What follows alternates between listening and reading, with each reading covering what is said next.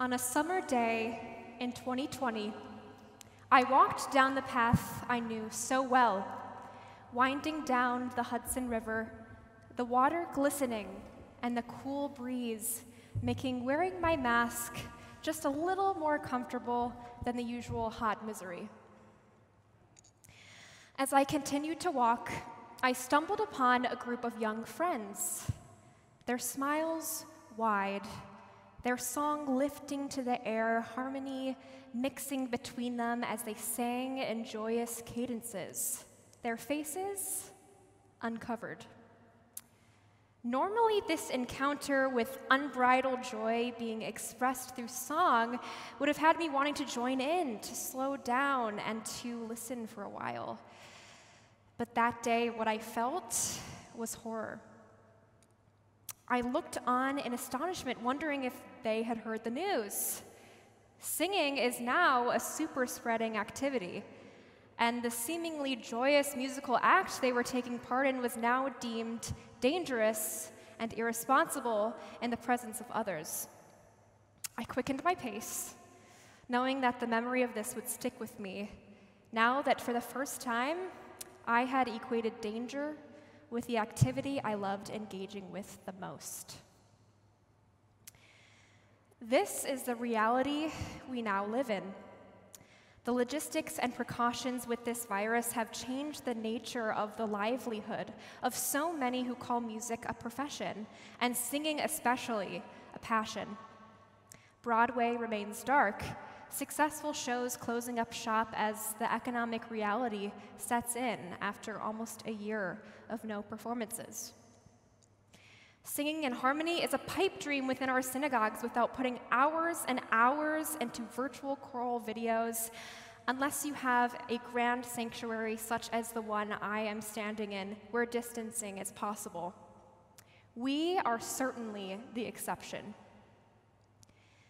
As I read the Torah portion this week, Mishpatim, two words that don't usually stand out as much grabbed my attention as if I were seeing them for the first time. Out of the wilderness and after the receiving of the 10 Commandments, the Israelites were now ready to commit to their God. They were now able to read the fine print of the contract that would bind them together, and they were ready to establish a set of moral laws that would bind them as a community.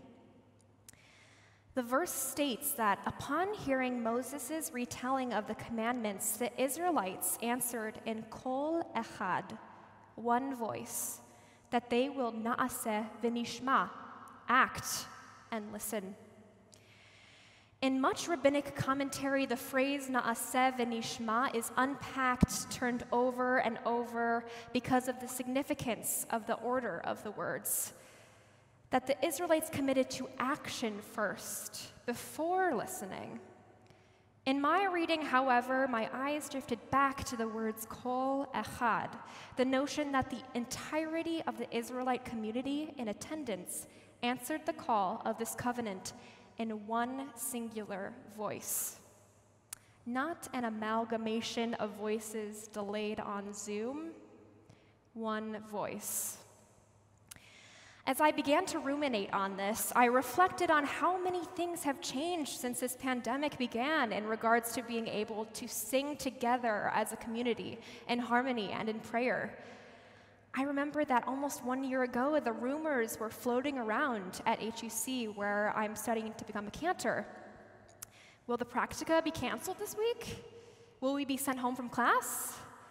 Not knowing the severity of what the reality of this virus was, I hoped and prayed that we would get to sing the choral songs we had been preparing for weeks for the practica. We got the announcement that we would indeed have school that day, singing together the beautiful works of Cantor William Charlin, the harmonies interlocking, yet there was also an uneasiness of the unknown creeping in at the same time.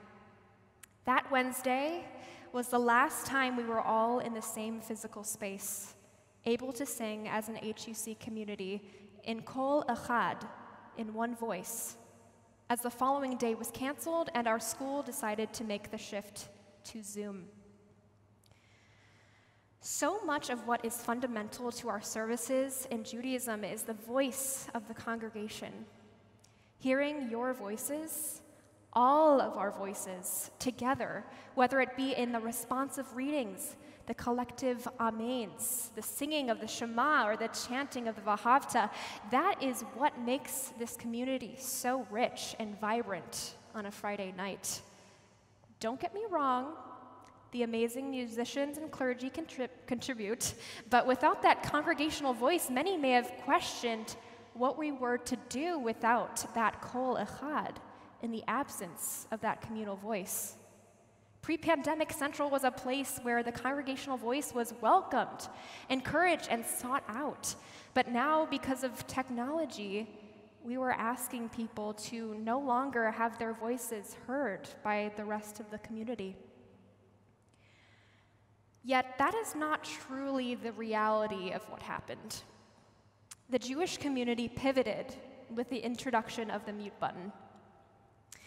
As I am writing, I am sure there are rapid-fire comments being added into the Facebook chat, people replying back and forth, wishing each other Shabbat Shalom, remarking on the beauty the musicians provide, or the masterful leadership of my future colleagues on the bima with me. In addition to writing and comments, you are singing in your homes and, without knowing it, contributing to an interconnected, sacred web of voices as you read and sing the prayers with us.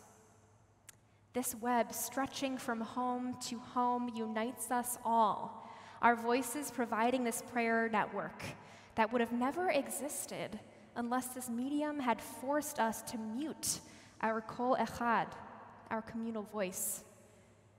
Sometimes it can even be a relief that you're not able to be heard. You can sing as loud as you want, as off-key as you want, with passion and fervor, without worrying what the person next to you is thinking. Not that you should worry about that when you're in the sanctuary. The Israelites answered with one voice, with kol echad, that they would carry out God's commandments and commit to their covenant. We're unable to hear our communal voice right now, but that does not mean there are hundreds of people watching this right now in their homes, singing their hearts out, praying to their God, and creating a kind of prayer network, in essence, finding that one voice together just across space and time.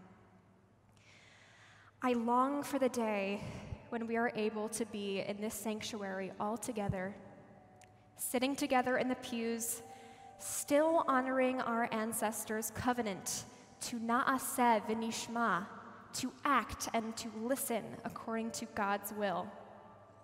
That day, we will pray and sing together as one voice.